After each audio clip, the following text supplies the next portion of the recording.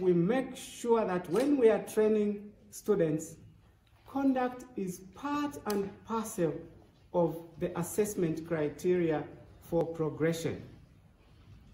Unless we do that, we are going to have bad seeds out there denting the image of the profession, and that will not work to our advantage. We are going to have practitioners out there who probably could have been boxers, and they have ended up, because they are intelligent, they have ended up in the medical profession. But that's not what we want to have. We want to fall back on the 3 C's that were developed by the Ministry of Health. Caring environment.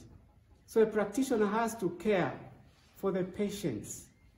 We don't want a practitioner that would abandon work because they have a dispute with the employer. We deem that actually as professional misconduct, because we don't expect that even in the absence of 1 or 2 things that you would abandon the patients because you have a dispute with the employer. Some of those you see that they come about because people have misplaced priorities. If you have a passion for the profession that you want to pursue, you put patient care as a priority.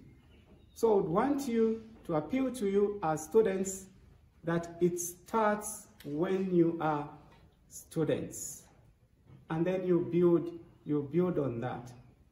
Zambia has produced very good doctors.